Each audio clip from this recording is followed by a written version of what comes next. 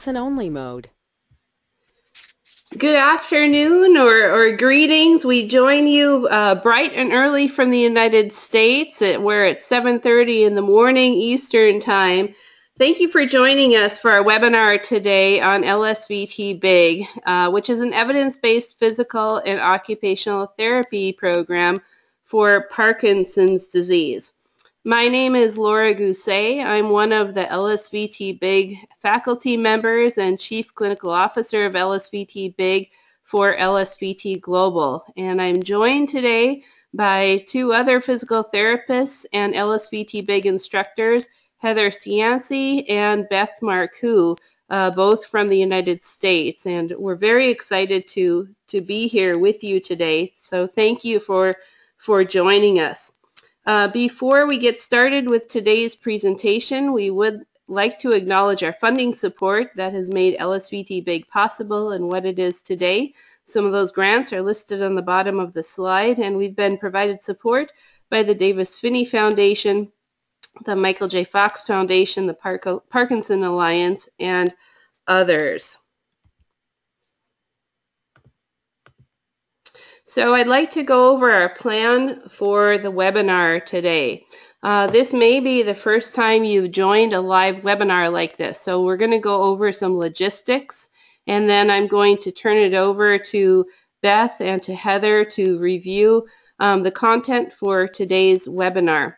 At the end of the webinar, we're going to talk about some exciting opportunities and resources, namely how this LSVT BIG training and certification workshop for physiotherapists and occupational therapists is coming to the UK in March.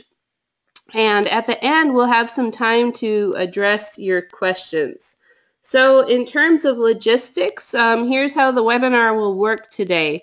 Right now, everyone in the audience is automatically muted so that there's no background noise from the various environments from which you might be joining us.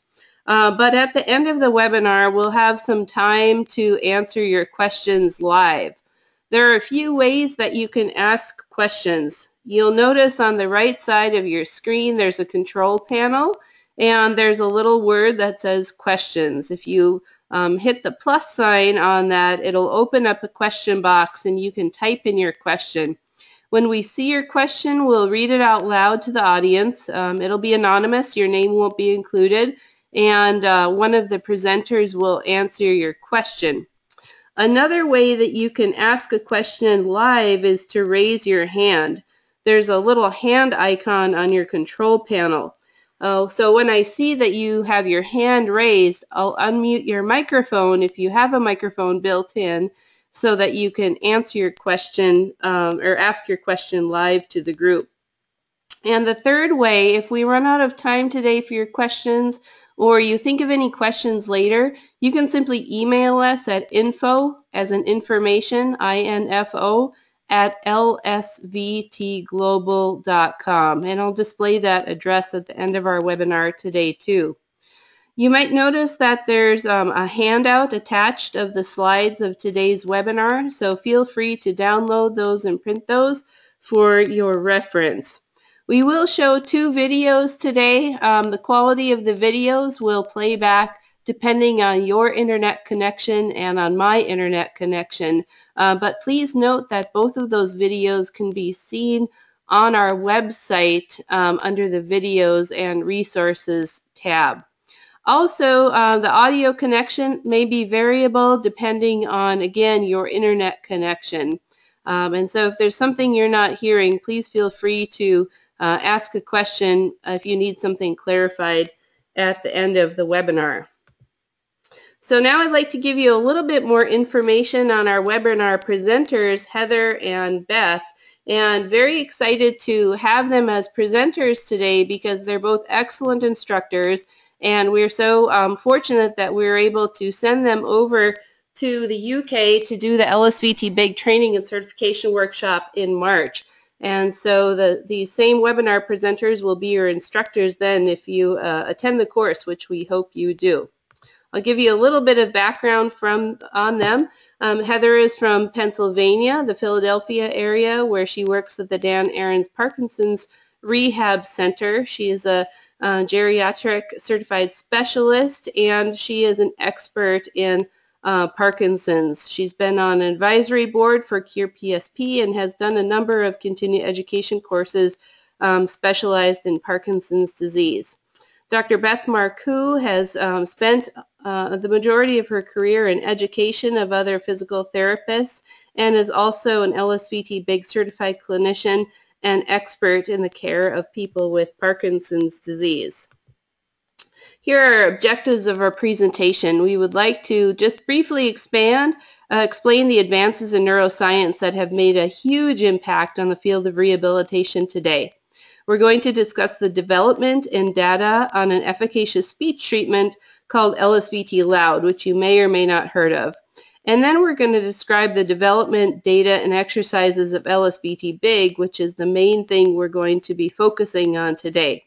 And lastly, we're not only going to talk about resources, but we're going to give you some instructions on how you can become an LSVT BIG certified PT or OT in the UK in 2016.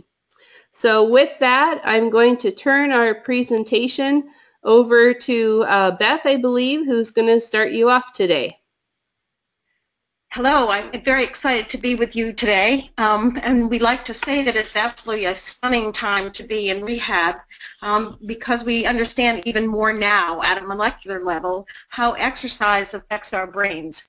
We've always known that exercise had tremendous impact for and benefit for our cardiovascular and musculoskeletal systems, but we now know that it has a very potent effect on our central nervous system as well. And researchers have been able to identify those key principles of exercise that drive neuroplasticity and help make those positive changes in function in the brain. It used to be that physicians would only refer patients with Parkinson's disease to therapy in the later stages when they needed compensation or walkers or assistive devices.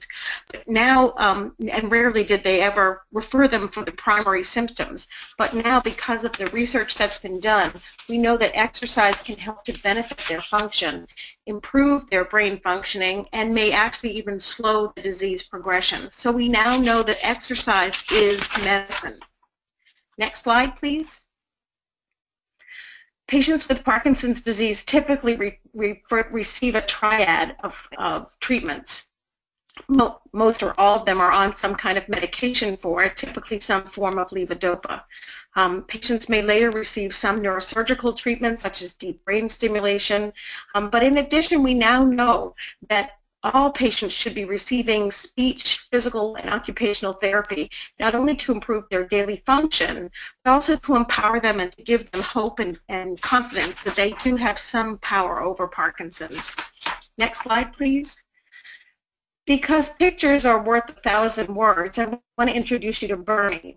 Bernie was 71 years old at the time that he was diagnosed with Parkinson's disease in 1994, and he was referred because he was having difficulty walking and a history of falls and freezing.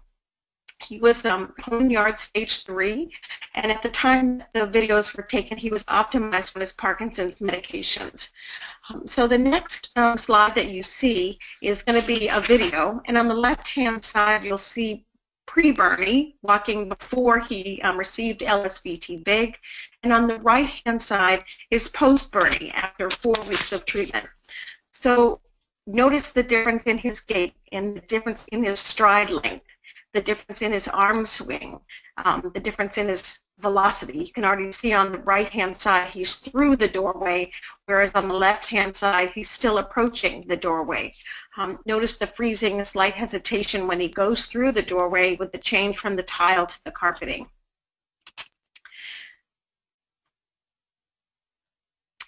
And as you can see, soon you'll see a picture. His gait is not perfect, but it's certainly on the right-hand side, but it's certainly a lot better than it was on the left.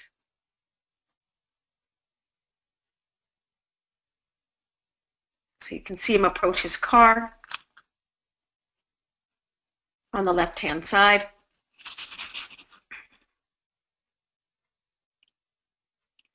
On the right-hand side, notice the arm swing.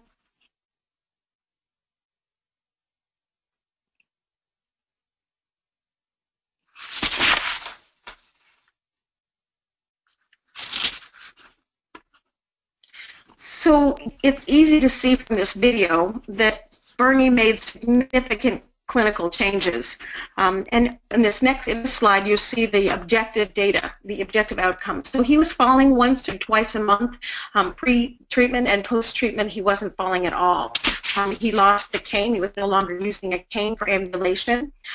His gait velocity improved significantly, and you can see that when they considered his velocity to his age-matched norms, he had reached 100%. So he was walking at the same speed as all of his age-matched peers. And he had significant improvement in his endurance. So his goals were to be able to improve his walking, to go to the movies, to play with his grandchildren, to be out with his family and friends. And he made all those significant changes. So for Bernie, this was a clinically significant improvement. Next slide, please. So what is LSVT BIG, and where did we begin? Next slide. This is Mrs. Lee Silverman, and she is the person for whom this treatment is named. In the late 1980s, Dr. Lorraine Ramick went to Scottsdale, Arizona to help Mrs. Silverman because she was no longer able to make her speech loud enough that she could be understood by her family and friends. And so it was at the Lee Silverman's Center for Parkinson's Disease in Scottsdale, Arizona, that Dr. Ramick developed the LSVT LOUD treatment, which is the basis for LSVT BIG, the physical and occupational protocol. Next slide.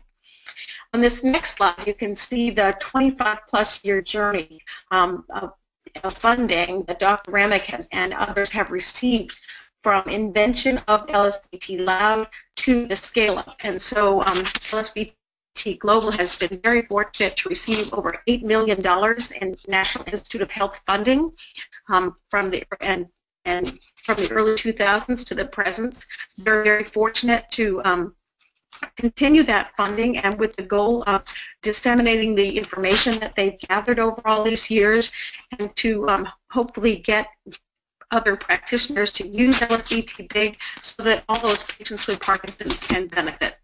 That we're trying to disseminate the information to our medical, allied health, and Parkinson's communities. So these webinars are just one other way that we accomplish that. Next slide, please. We're very excited to say that there are now over 1,600 LSVT LOUD clinicians certified in 69 different countries, and over 10,000 LSVT BIG certified clinicians in 38 countries. And so LSVT LOUD has become the standard of care for speech treatment around the world, and LSVT BIG is close on its heels to becoming more and more recognized every year. So we certainly hope you will become one of those LSVT BIG clinicians. Next slide, because you can see that people with Parkinson's in the UK really need you. That there are 273 LOUD certified clinicians, but only 17 LSVT BIG certified clinicians, and yet there are over 125,000 people in the UK with Parkinson's disease. So you are needed. Next slide, please. LSVT BIG programs are administered in a way that challenges the impaired system. They really adhere to the principles of neuroplasticity, and the techniques that have been developed are specific to Parkinson's deficits of bradykinesia and hypokinesia. But unlike most of the common traditional PT and OT treatments, they really address the kinesthetic awareness or those sensory deficits that patients with Parkinson's seem to have. Next slide. So what I'd like you to do is just think about if you were to say, how are you in a normal voice, and then say to yourself, how are you in a loud voice? Think about the changes that you feel when you say that. So one of the things that you'll notice when you speak in your louder voice is that your posture improves, you sit up straighter, your mouth opens, you have better breath support, and you have louder, your voice is obviously louder, and you have much better articulation. So all of these changes occurred simply by speaking louder versus having to give you a number of cues like sit up straight, open your eyes, take a deep breath. So it's important to note that we're always training for healthy loudness or healthy normal movements. We're not teaching patients to speak too loud, but it just feels too loud to them, again, because of that sensory deficit. So next slide, please. So LSVT LOUD was developed first, and it is the foundation of LSVT BIG. So like LSVT BIG, there are a series of daily exercises or daily tasks that take up the first half of the session. So the goal is to rescale the amplitude or volume of motor output through some exercises. So the first one is a sustained ah, where they'll say ah for 15 repetitions and hold it for as long as they can. Because the voice can go up or down, they also do highs and lows. Ah, ah, and they do that again 15 times. And the third exercise that they do is identify 5 functional tasks or phrases that they repeat a minimum of 50 times per day. So there you can see is the principle of repetition, and repetition matters. Those functional phrases might be things like, what's for supper? Did you take the dog out? Anything like that they might say several times a day. The next part of the treatment, the other half of the treatment, is working on hierarchical speech tasks, where they would, over the 4 weeks, train for use of louder, more normal voice into functional speech. They would build endurance and complexity, but they never hit a ceiling. So they begin with words and phrases, shorter and simpler things, working up to sentences, reading, and finally conversation at the same time that they're changing the complexity of the environment, so that maybe by the end of the 4th week, they're sitting in a loud area with several other people talking at the same time. Next slide, please. So one of the barriers to generalization of getting people to use their loud or normal voice in all situations is this mismatch between their perception of how they sound like and how they really sound. So one of the problems is the sensory problem. They're not really aware that they're soft, or that their arm swing is not what it should be, or that their stride length is shorter than what other people are. And when you ask them to build it to the normal volume or the normal speed of walking, they think that they're walking too big or talking too loud. I'm not too soft. I can't speak like this. I'm shouting. So it's a mismatch of perception. And so one of our jobs is to make them more aware of that mismatch of perception and help them to correct and to reach normal levels. Next slide, please. A key study was done by Dr. Ramick in 2001 that's shown not only that is the target of amplitude or loudness the right target, but also that the treatment effects of loud are long-lasting. Along the bottom of the slide on the horizontal axis is months in time, and on the vertical axis is decibels or amplitude of sound. And so you can see the 2 groups. One received LSVT LOUD, that's the group in red at the top, and the second group received just some breathing exercises. They were asked to read a passage, and at the end, and they measured their decibels before and after. At the end of the 4-week treatment, you can see that the group that received LSVT LOUD spoke in more normal voice. Both groups improved initially, but you can see that over the 24 months or 2 years of time, the LSVT LOUD folks were able to maintain that loudness where the other group fell back. It's important to note that the study ended after 2 years, so we don't have any information about how long it really would last, but we do know that there was no treatment in between, so that effects of the initial 4 weeks of treatment actually was able to be maintained for 2 years. Next slide. We also know that, again, thinking back to that, asking you to speak louder, when you speak in a louder tone, many things change. And there's been lots of research to establish that this spread of effects really does occur. So you can see that the facial expressions change, the articulation improves, the respiratory kinematics and aerodynamics improve, the adduction of the vocal cords improve, so they have improved swallowing. And all of them are seen over many systems, just with the key to speak loud.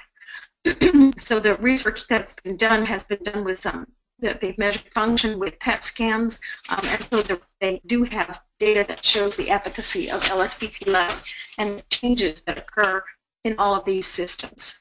Next slide, please. So how did LSVT LOUD become LSVT BIG? there were two researchers, Dr. Rebecca Farley and Dr. Cynthia Fox, both getting their PhDs at the University of Arizona. And they worked to make the transition between LSVT LOUD to LSVT BIG, wondering if LSVT LOUD was so successful, how could we make it important and improve motor function as well? Next slide. So what are the fundamentals of LSVT BIG? Well, it's a standardized, research-based, specific protocol with a target of bigness or amplitude. So our goal for these patients is to get them to move bigger. The mode of the treatment is intensive and high effort, and the goal is generalization. Can you click the slides, Laura?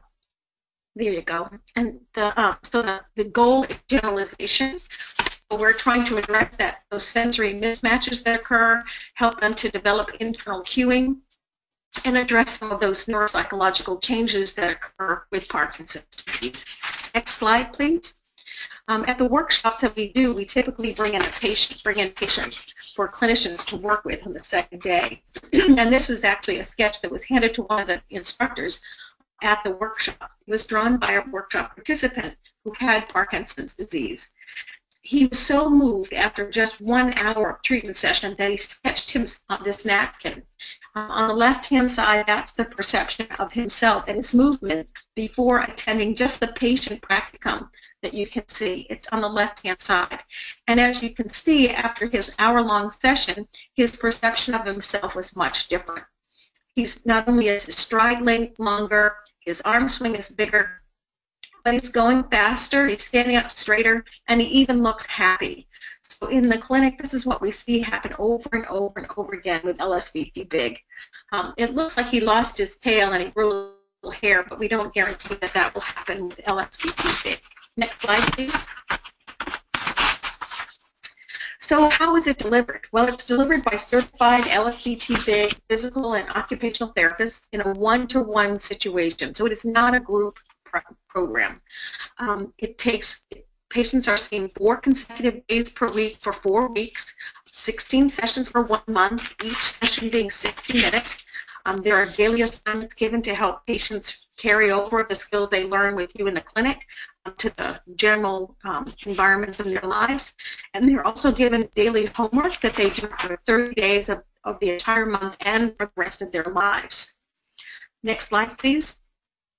So why do we deliver it in this intensive manner?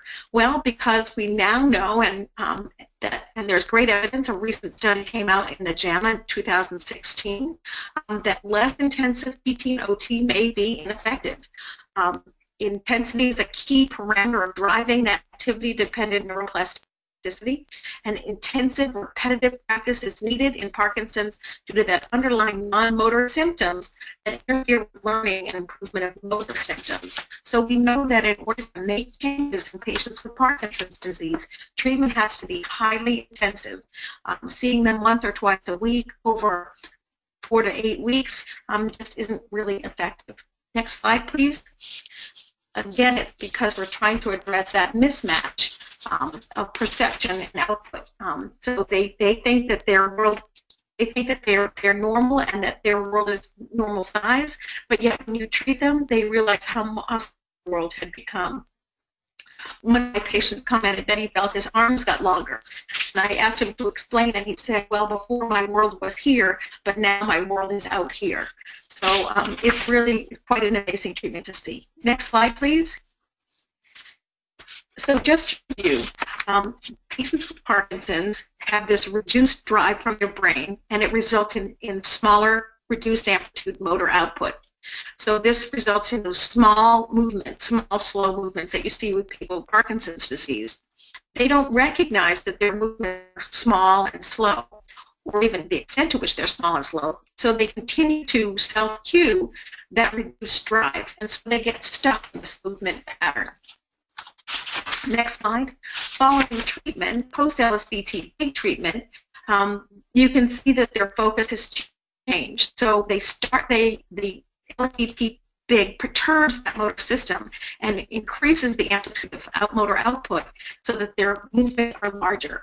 And so because they have these larger movements, they have an improved self-perception or self-awareness of how to move, in a more normal pattern, which results in internal cueing with attention to making larger movements, and then again it results in the increased larger amplitude. So this is the movement pattern that we hope to see and typically do see at the end of 4 weeks of LSVT BIG. Next slide, please.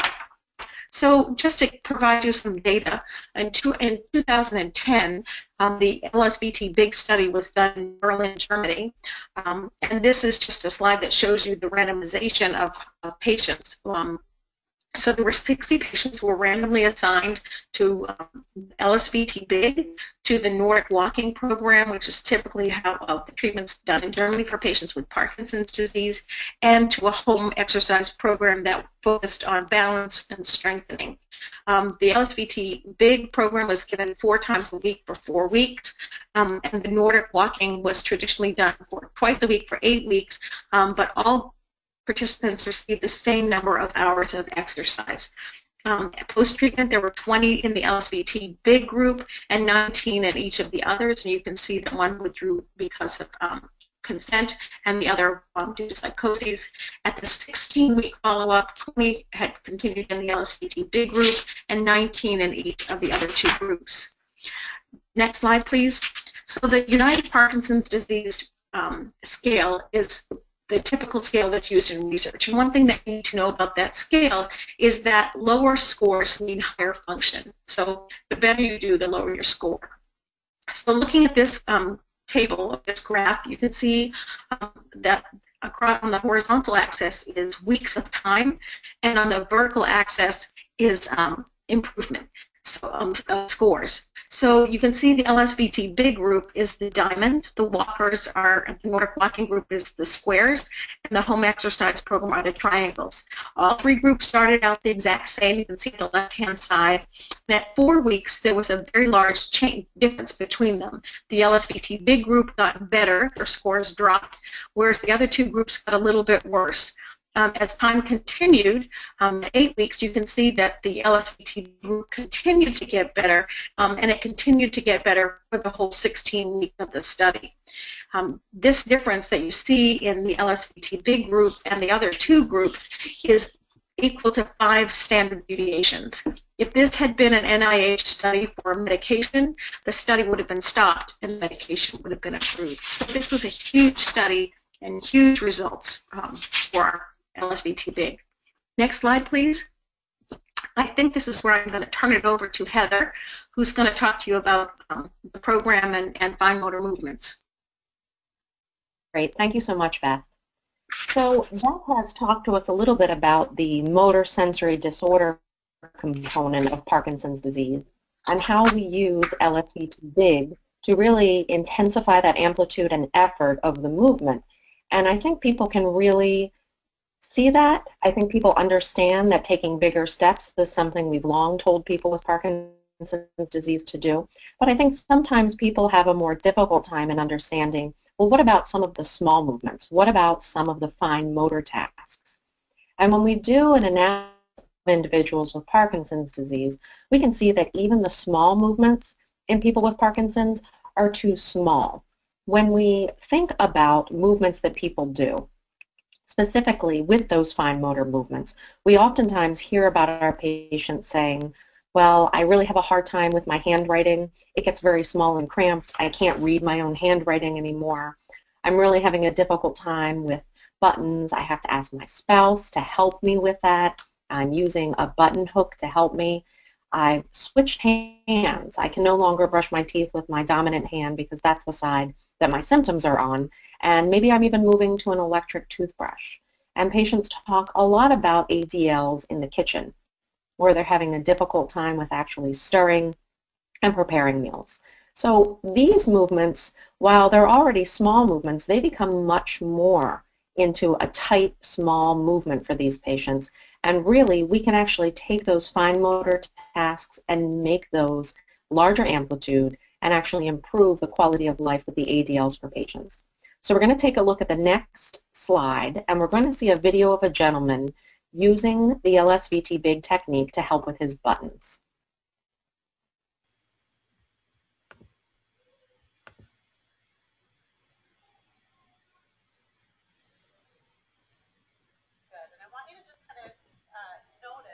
So what we're seeing in this video here is the patient uncued. He's showing us how he goes ahead and buttons his top button.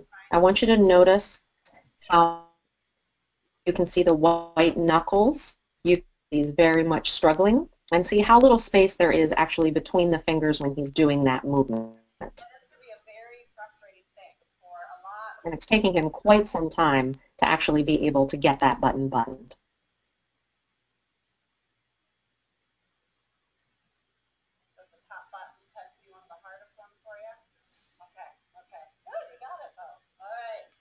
So it took him 38 seconds to button that top button.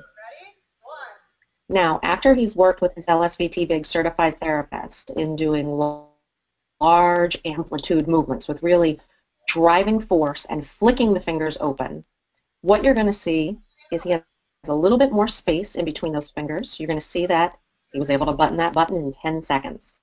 So he improved the ability with that. Now, what his therapist is telling him now is to button that button in an angry way. So we're talking about using more effort. So again, we brought his time down from 38 seconds to 10 seconds to now 5 seconds. And that was simply by having this patient work on making larger amplitude movements and by using more effort and force and drive. Next slide.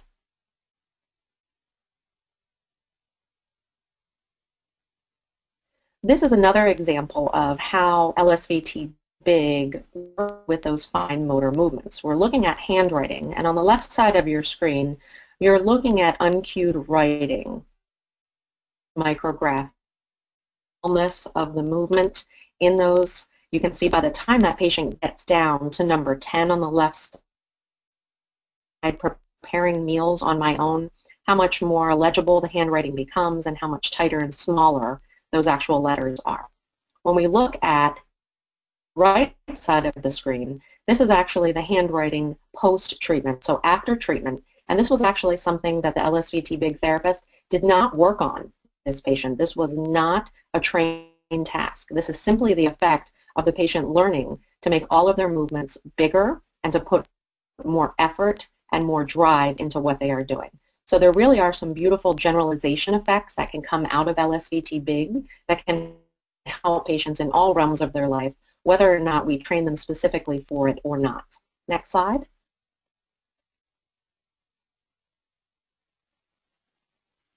So let's take some time now and actually look at the specific treatment protocol.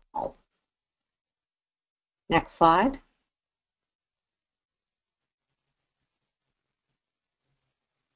So an overview of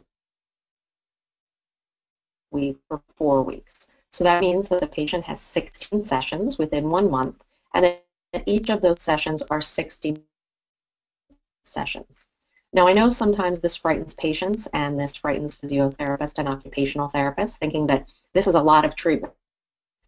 But if we think about some of our typical treatment sessions, we know that the research shows that if we see patients less frequently and that less regularly for less amount of time, that the amount of progress that patients make is really not going to be as fruitful as we want it to be. So by really condensing the treatment down into a true teaching form of getting these patients to understand the drive and the size of their movements and working with them in these consecutive days, we really help these patients to learn and to produce these large amplitude movements. Next slide.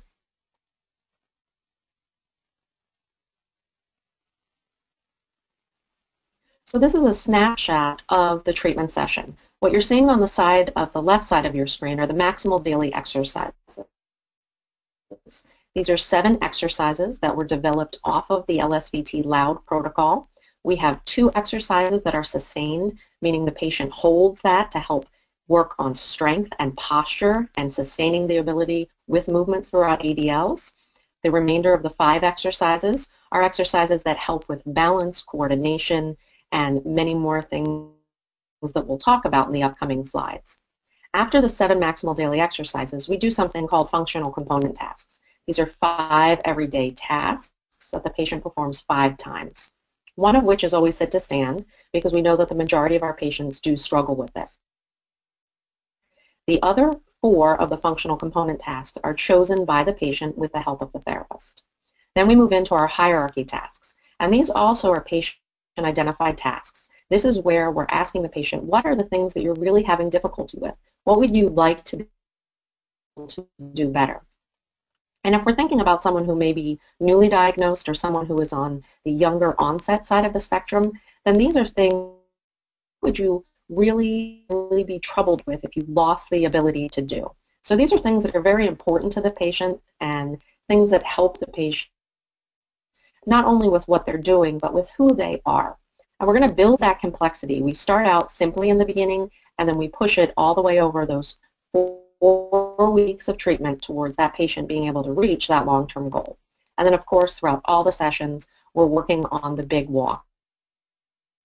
And this is big walking with patients with rollators, with patients with canes, with patients with no adaptive device. So that is what an overall treatment session looks like. And I'm going to take you through some of the exercises, and we'll talk more in detail about each of these. So let's look at the next slide.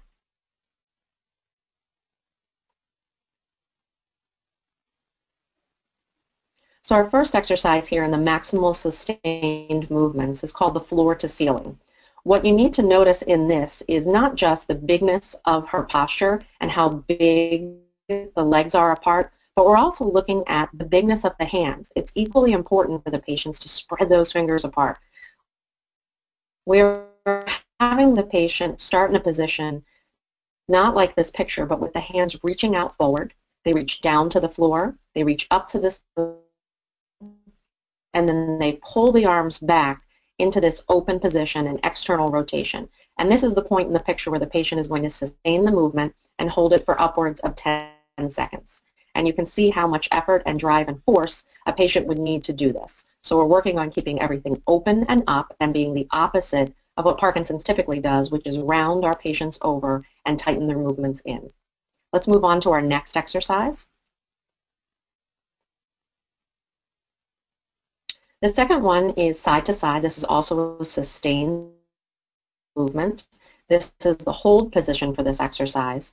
In the beginning, we have the patient facing forward in the chair with the arm out to the side, and then they make this large sweeping movement across the body and then reach into this diagonal. What we really like about this one is you can see how it works on hip extension, and we know that many of our patients with Parkinson's disease suffer from tight hip flexors, from inactivity, and from the amount of sitting that they do throughout the day. This really works on a beautiful and really drives that leg to push forward. This is excellent for helping patients with reaching across to buckle a seatbelt in the car, reaching across to turn a light on the table. And they're really links to function. And we're going to talk about how we take that exercise. We explain to the patient these are the physiological benefits of what's going on in your body, but let's talk more about how this can help you from a functional standpoint. So let's move on to our following exercises. Now we move into the multi-directional movements. These are repetitive movements where we take the patients on a back and forth journey of stepping. Our first exercise is the forward step. What you're seeing in this picture is where the therapist is actually stepping forward. This is not a sustained position. The therapist would start with the feet together and the hands in front. They take a big step forward, pull the arms back big, keep the hands open big, and then return back. So a stepping forward and back motion. It can be started on one side of the body and then to the other, or patients can go right into an alternating fashion. So you can see how this can really challenge a patient who has any kind of balance difficulty, or patients who are not taking a big enough step when they walk. Also, we're looking at the beautiful posture and how that patient is able to sustain that movement while being balanced. Let's look at the second multi-directional repetitive exercise, which is going to be our sideways step. So again, the patient starts in the standing position, feet together, arms in front of them, and then they take this really nice big step out to the side. You can see how there is external rotation of the foot, and how again, we're working on the external rotation of the shoulders and the big hands to really promote the motions that are opposite to what Parkinson's does to our patients. Again, we're getting the patient to look in that direction, so that can be challenging for patients who are really used to just looking at the ground as they're walking with those small motions. And then we talk to our patients about, think about this motion for when you have to take a step to turn. So think about the big step that you took with your sideways step and reach, and we're going to use that movement to help us step to make a turn. So again, linking the exercises back to something functional for the patient. Let's look at our next multi-directional exercise, and that's our backward step. And this one can really be the most concerning for a lot of patients, for fear of falling, for our patients who may have problems with retropulsion. What we're looking at here, again, normally the patient would be starting in that upright position with the hands reaching out in front. What we're asking the patient to do is to take a good quality step backwards, to bend forward at the hips, and then to push those shoulders into extension. What you're also going to see is on that front foot, we're asking them to get into a nice dorsiflexion. And again, this is something that is very challenging for people with Parkinson's because we know that they lose a degree of heel strike and get more into the shuffling. So this is a really good exercise to help the patients to promote that feeling of heel strike, but also with working on the shoulder extension, which is something that they really need to do when we're working on that reciprocal arm swing. So this is an excellent exercise for, again, helping patients with reaching an arm back into a coat or perhaps stepping back to have a seat in a chair. Let's move on to our next exercise, exercise number 6. And this is also a multidirectional repetitive movement, but this is not a stepping exercise. This is really a big weight shifting exercise. This is forward and backward rock and reach, where the patient is in this wide staggered stance, and we're having the patient work on anterior and posterior weight shifting. We're having them rock on the feet where they are lifting the heel of the back leg, and then when they rock back, they lift the toes on the front leg. Simultaneously, the patient is swinging the arms back and forth. And while you're seeing the perfect picture here with our model, we know that most of our patients with Parkinson's initially are not going to feel comfortable with that degree of weight shift. We know that they're not going to reach that big in front of them or behind them. This is a beautiful exercise to really help them feel comfortable with that amount of reach and that amount of reciprocal movement quality that they need really for gait throughout the rest of their lives. And let's look at our last exercise. This also is probably one of the most disconcerting exercises for our patients, but absolutely one of the most beneficial. We know that our patients with Parkinson's lose a great degree of axial mobility, especially with rotation. They have difficulty with turning in bed and reaching behind them. So this is the sideways rock and reach. Again, look at the model's amount of weight shift. We see how she's lifting the heel and how she's completely turning and looking behind her. Again, lifting those arms in a large fashion and turning the head in that direction too. So really making that patient move, perhaps out of their comfort zone, but teaching them how that this motion can actually help them again with functional mobility and really improving their gait and quality of life. So those are our 7 foundational exercises that we start with. And let's move on and talk about how we take these exercises more into the realm of function. We like to think of these exercises really as our stepping stones for using good big movement throughout everyday life. It is not our be-all and end-all goal for patients to be 100% completely perfect in all of these exercises. We want to use these exercises to get them to understand how to apply and push these large amplitude, big movements into everyday life. So we talk about that in the next slide here, where we're saying that it's a tool to facilitate improved movements. It's not the end goal of therapy. If we go back to the rock and reach where we were talking about the weight shifting and the reciprocal arm movement, again, that can coincide with how do I take a walk outside? How do I make that big weight shift? How do I take those large steps? So we're always referring the patient not to just perfection of the exercise, but how does that exercise then lead into what I need to be able to do in a better way? So then when we move from our exercises, we move into our functional component tasks.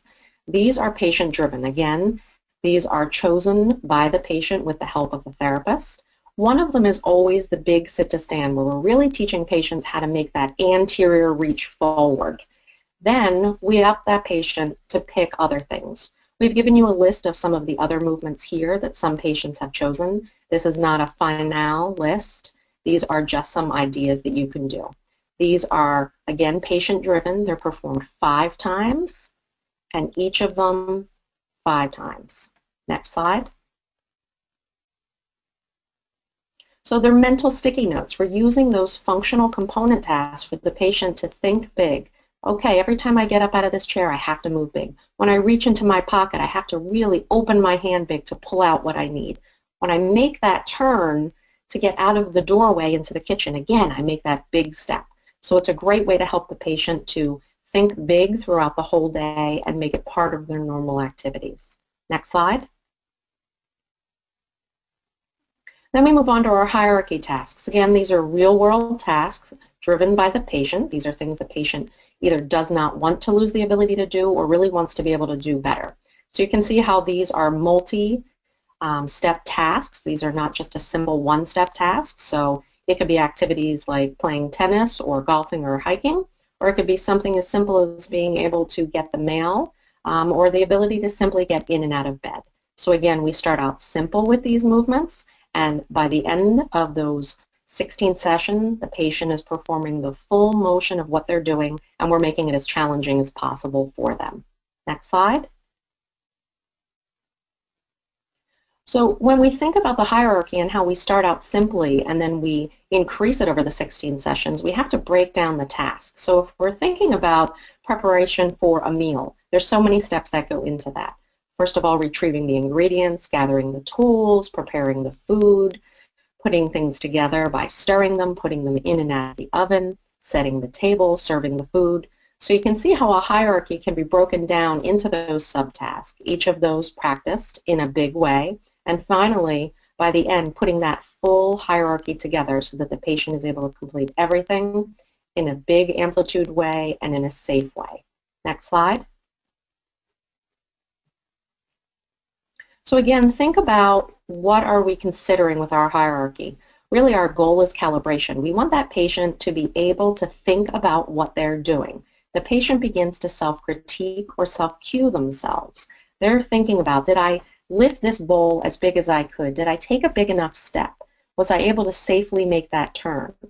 And we're using our verbiage and our bodies to help the patient learn about that. We're saying things like, did you use that high effort and bigness to get out of that chair? Are we using those big movements that we've been working on with the exercises while we're actually performing this activity of daily living and this functional task? When the patient is able to say, I wasn't big enough, I could have done that better, I need to fix that, and our patient is able to continually do that, that is our goal, and that means our patient is calibrated, and we've been able to help give them back quality of life and safety. Next slide. All sessions also contain big walking, and we're talking about patients who are using a rollator, patients who are using a cane, and patients who aren't using devices. We're trying to get patients to take those big steps, to get that big arm swing so they can get the pelvic mobility, they can get the trunk rotation. Usually in the beginning, this will feel very awkward to the patient, and we tell them if it doesn't feel awkward or it doesn't feel too big, then it's probably not big enough. And through those 16 sessions, we're going to help that patient normalize their amplitude, get that stride length and the posture and the arm swing to where it needs to be so that it doesn't feel so ridiculous, it may not look so ridiculous, and now the patient is able to get places in a safe manner and in a faster way. Because if they're able to get places with fewer steps, then we know they're taking bigger steps and they're able to accomplish a safe walk. Next slide.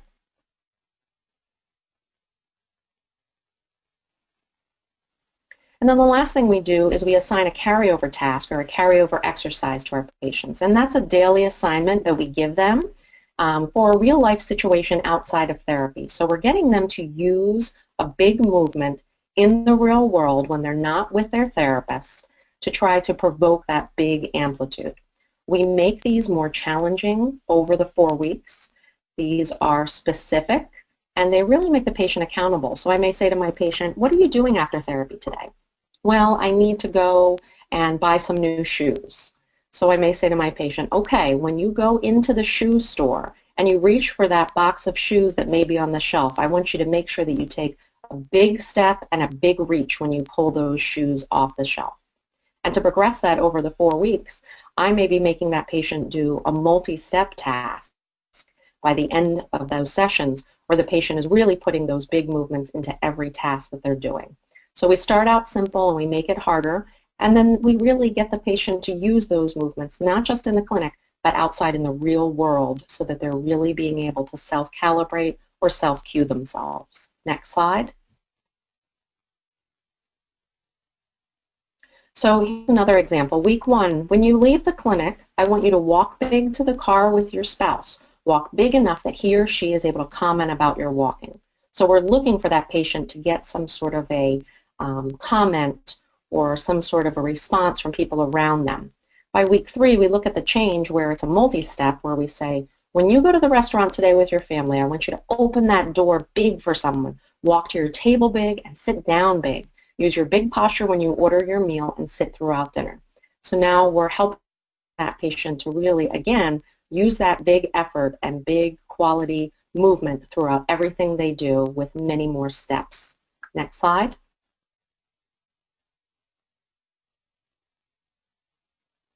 So really, what is our goal with LSVT BIG? We are really asking people with Parkinson's disease to use their big movements automatically throughout everyday life, and that we're really going to have long-term carryover. So no longer will the patient feel that shuffling is the new way of walking, that it should take me longer to get dressed, that this is just the acceptable norm. Now our patients know that they can move better by moving bigger, that these movements start to begin to be automatic, and that they really are able to continue those throughout their lifetime. Next slide.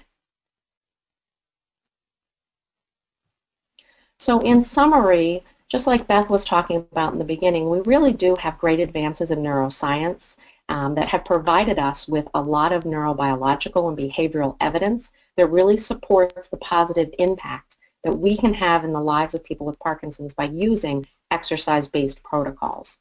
We know that we have a lot of literature in physical therapy and exercise protocols, not just in animals anymore, but now in humans with Parkinson's disease. There is 20+ years of LSVT programs that have been developed and studied, and we acknowledge that LSVT BIG is one type of a physical or occupational therapy program that really does have potential to offer improvements in movement and, more importantly, in the quality of life for our patients with Parkinson's disease. Next slide.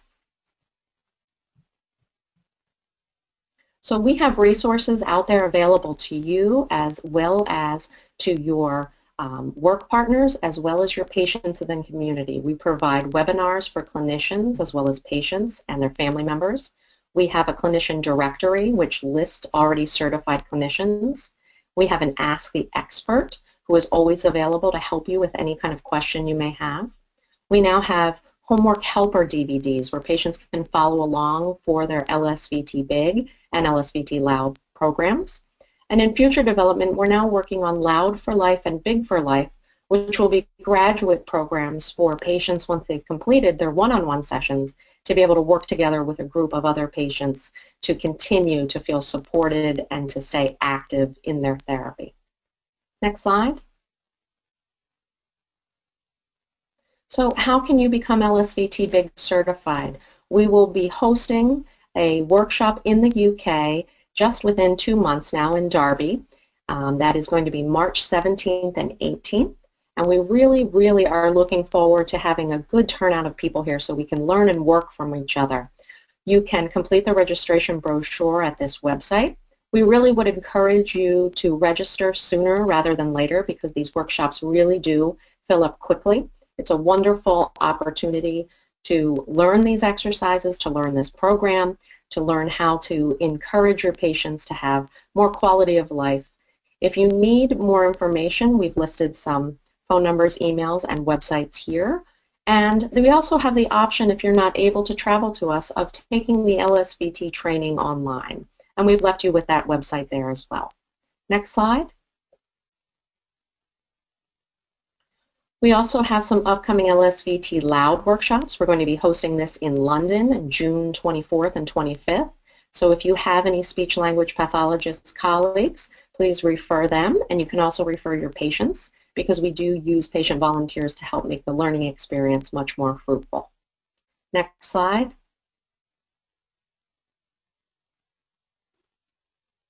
If you happen to be attending the Movement Disorder Society Congress in Berlin, Germany, please stop by our booth and see us there. We will be at the 20th International Congress of the Parkinson's Disease and Movement Disorder Society, which is in June from the 19th to the 23rd.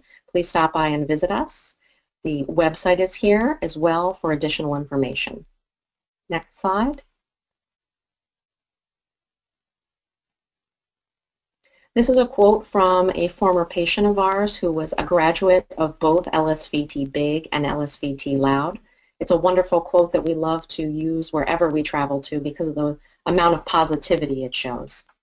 It is possible to take charge of your life even with Parkinson's. It is possible for your will to override your brain, and it is possible to have power over Parkinson's. And that's really what our goal is with LSVT Global. We are really helping patients to take control of their lives and to really make Parkinson's not the be-all and end-all, but something that they're living with and they're managing and they're able to really control with our help. Next slide. We thank you so much for attending today, and I'm going to turn the session back over to Laura, our moderator, and we can help you with any kind of questions that you may have. So thank you for joining us today, and thank you, Heather and Beth, for presenting such helpful information. So now's your time. We'd love to hear from you. If you have patients or duties to get back to and need to sign off, we understand that, and we will email you the webinar handout after today's webinar. But if you'd like to stay on for a few more minutes and ask questions, I'll just review the 3 ways quickly in which you can ask a question. You can raise your hand by clicking on the hand icon, and when I see that, I'll announce your name out loud so that you can unmute your microphone and ask your question aloud. And one of us will answer you. The other way is you can type in your question into the question box, and once I see that question, I will read it out loud and one of the presenters will respond. And I do believe we have a hand and a question already, so keep your hand up. I'll get to you in a minute. This question's going to be here, was here for a while, so I'm going to take that question first. And the question is this. The listener says, "This looks fantastic. I work in an elderly mental health, so Parkinson's is not the reason for referral to the team. However, large amounts have dementia in Parkinson's, and for those who do not have Parkinson's, some of their presentation is similar as fine motor skills reduce in dementia. Has any research been done in patients with dementia? That is it as effective, or is this effectiveness reduced due to reduced new learning ability?" Beth, are you able to take that question? Sure. There has been research on stages, primarily on stages 1 to 3 for patients with Parkinson's, and they do have mild dementia, some of them at that point. It does somewhat diminish the ability to learn new skills, but at that point you change your goals to assist the caregivers, and that's been very effective. So we find that LSVT BIG is effective in all stages of Parkinson's. It's just that how you frame your goals and what your outcomes are going to be. So yes, it can be successful even with patients with dementia. They don't learn the skills as easily, but they do very well with modeling and mimicking the behaviors that are asked of them, and they move well with cueing. Okay, thank you, Beth. And to the person that had your hand up, I don't see your hand raised anymore, so feel free to raise your hand again, or you can type in your question into the question box. While we're waiting, I'll move on to the next question, and Heather, if you want to take this one. I understand that LSVT BIG is structured one-to-one program over 4 weeks. From an NIH funding perspective, I'm not sure if it would be achievable in all areas. Is it possible to apply elements of LSVT BIG with patients? For example, 1 to 2 sessions a week with homework or running patient groups? That's an excellent question. A 2-part answer. The first part is we have been in the UK before. We have taught this course before, and we have therapists currently applying this and doing quite well with it. The second part of your answer is no. Unfortunately, you cannot apply just portions of this. Really, the efficacy and the research that we have behind this And what we know, not just with LSVT BIG, but with the majority of really good quality programs that are out there for patients with Parkinson's, is that it needs to be intensive and it needs to be regular. So we really do stick by and prescribe that 4 times a week for 4 weeks. You have to think about the learning curve and the amount of deficits that our patients have, even in our newly diagnosed and young onset. We really can't really think about how much that motor sensory disconnect is really underlying there. So it truly does take that number of sessions to get those patients up to the quality of movement that they need. So unfortunately, we're not able to do that. I would say to you, give it a try, get trained in this. Once you see the amount of effect that it has on your patients, you will be a believer too, just like we are, in how much this can help your patients.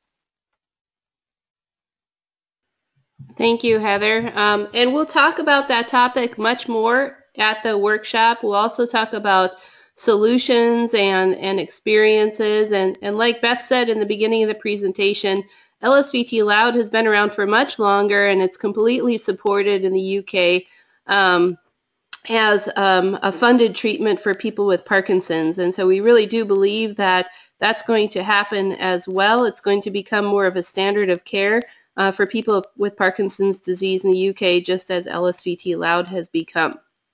All right, Beth, the next question is for you. Is it possible to adapt these exercises and concepts to our less mobile and high-functioning patients, for example, those with moderate or severe functioning? Another great question, and yes, it is possible, and we do cover that in the workshop. You can use chairs to support patients on either side for any of the exercises. You can use different pieces of equipment. You can have them standing in front of soft mats or tables. If you're worried about having them fall backwards, they can do all of these exercises. Can be done in the seated position, and they can even be done in the supine position for those who are in the stage 4 and 5 of Parkinson's disease. So yes, and we do cover that in the workshop. So great question. Okay, we have a few more really great questions. I'm really happy that everyone is able to type in these questions. This is wonderful. So the next question, Heather, why is LSVT BIG predominantly being promoted with Parkinson's disease? Is it appropriate for other movement disorders, and is there any evidence? Fantastic. Currently, right now, the research is only on patients with Parkinson's disease for LSVT BIG. I can tell you anecdotally, many of us as trainers and therapists have been using it with other movement disorders, as well as just your general older adults, your geriatric patient who may have slowed down, who may be having balance problems. We would love to have more research and input into the lives of other patients, so that is definitely something we're working on in the future. But right now our research for the LSVT BIG is just on patients with Parkinson's disease. Okay, thank you. I will take the next question. Can you attend the BIG workshop on March 17th and 18th if you are an OT student, as in not yet qualified? Does the workshop give you certification? So glad that you brought that up. Yes, we do accept physiotherapy and occupational therapy students who are enrolled in those professional programs at a reduced fee. So please do sign up. Once you are graduated and able to practice as a professional, we'll send you a professional certificate, and you can be listed on our clinician directory in order to receive referrals. Until that time, you still are certified as a student, but in order to deliver LSVT BIG, you would have to do so under the supervision of an LSVT BIG certified OT who is a professional and no longer a student. So great question. Okay, a couple more. Again, if you want to stay on, that's great. If you have to jump off and get back to your day, that's fine too.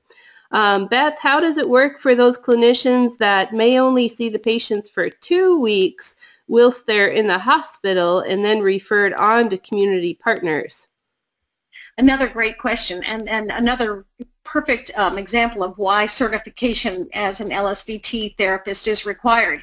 So if you have a patient in the hospital and you're starting LSVT BIG and you work with them for 2 weeks, you can hand that patient off to a certified LSVT clinician in the community. So it's really important to know who your clinicians are, who you're in your network, so they can go from being receiving LSVT BIG in acute care to receiving it in the home setting, and then to being referred to an outpatient setting if that's needed. So yes, you can do it, and it's important that everybody's doing this, understanding the same principles and have learned the same technique, so when your patient is handed off from one to the other, they're getting the same treatment. So great question. Okay, thank you, Beth. And Heather, this next question is for you. Is LSVT BIG usually delivered in a group setting? If so, what criteria are used to include or exclude patients to select those that will benefit the most? Right now, LSVT BIG is not provided in a group setting. It is a one-on-one session with that patient. Right now, you need to think about, again, that motor sensory disconnect and the challenges that are particular to your patient. So that is why, first and foremost, the patient needs to be seen one-on-one by the therapist. Once the patient has graduated from the 16 sessions, by all means, a group setting can be put into place, and where patients continue to do things together and really help to motivate each other. We are currently working as a company, an organization, on helping therapists to put programs together. Right now, we don't have definitive criteria available for you, but we as trainers have all set forth some of our own groups, and this is something we'd be happy to speak to you about. If you'd like to look through the Expert of the Month session, we can help you with that. Great, thank you, Heather. One of the things that you'll also learn in this workshop is that although LSVT BIG is a standardized protocol, like Heather said in her part of the presentation today, it's completely customized in terms of the needs and goals of each patient. And so when you're going to the parts of the session where you're practicing functional activities, those are very, very specific to each patient, which would in turn make it really completely impossible to see more than one patient at once, because you're so intensively treating that patient in a one-on-one setting on those specific functional goals. And I think it'll be exciting for you to learn more if you're able to attend the workshop. Okay, so at this time I don't see any more questions, and we're about 10 minutes over. So I really want to thank you once again for joining us today. We hope this webinar was helpful and gave you a little bit of information about what LSVT BIG is all about. If you want to see other webinars, we have a whole host of webinars that are available on demand for free on our website. You can find them on the home page. Go to Patient Resources and click on On-Demand Webinars, and there are many different topics there. Other than that, we hope that we see you in March in Derby. And if you have any questions later on that you can think of, please email us at info@lsvtglobal.com. Thank you, and we wish that you all have a great day.